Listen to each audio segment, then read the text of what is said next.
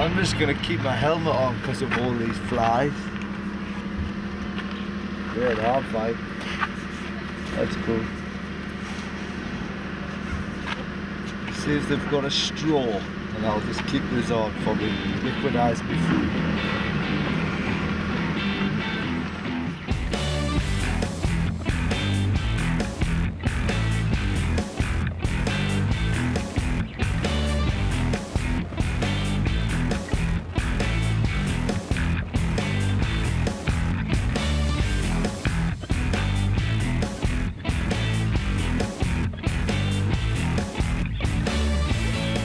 Just travelled from Perth, which is that way, and I'm going north to Karratha, which is that way. And right now I'm in Carnarvon, which has got a massive satellite dish,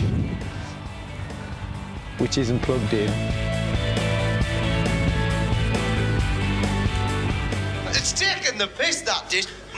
My motel that I'm staying in, and it's a lovely place, but the satellite reception, the TV channel, isn't what it could be. And that bloody thing's out there, mocking me, out the window, and they're going, I can't receive the thing.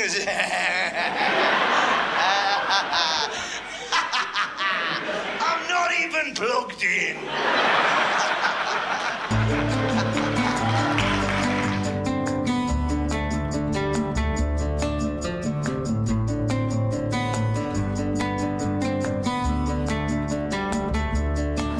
So this is the main street in Carnarvon here, and obviously everything's shut because I've just arrived. It's evening time, it's a public holiday, and like all of these towns, they're always shut. It's slightly scary when you ride into somewhere and it's like everyone's gone, shit, there's a stranger coming, close the doors, close the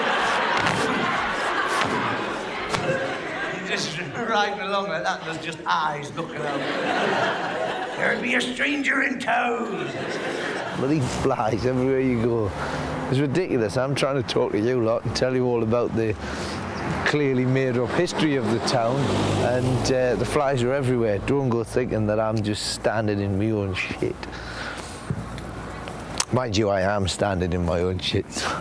I rode up from Perth, you know, and just like I got here because I had my motorcycle helmet on, didn't realise there was a bit of a fly problem until I actually took the thing off and went, oh, well, this is a nice town. Oh, bloody hell. Just banging. I reckon if I developed a facial twitch, I'd come and live here. Yeah. No, I would. Because this is the only place in the world where people with twitchy faces can blend in with the community. Nobody knows. Nobody has any idea. Twitching away like that. You just go, yes, the flies are bad at this time of the year, aren't they? Twitching. Twitch. That should be on the mural for the medical centre. This is a mural here depicting what life was like here in Carnarvon. This is an unusual thing that you might not know about Carnarvon. It's a very advanced place. Even many years ago, when the original settlers were settling down here, and you know, even days gone by, even though the place was just growing, it was still popular for boys to have earrings.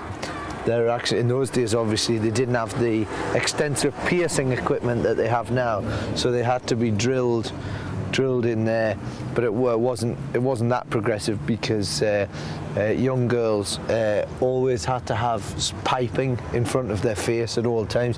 If a woman was to show her nose at any point, that was considered that was unladylike, so they'd always have this piece of pipe here that they could just peep out from behind. He's all pierced up, and she just like that. The good thing about this wobbly pipe here as well is the fact that there's a wonderful picture of a man in a top hat who looks dangerously like Daniel Johns from Silverchair. But if I do this, it looks like he's pole dancing for the ladies. Wah, wah, wah, wah, wah, wah.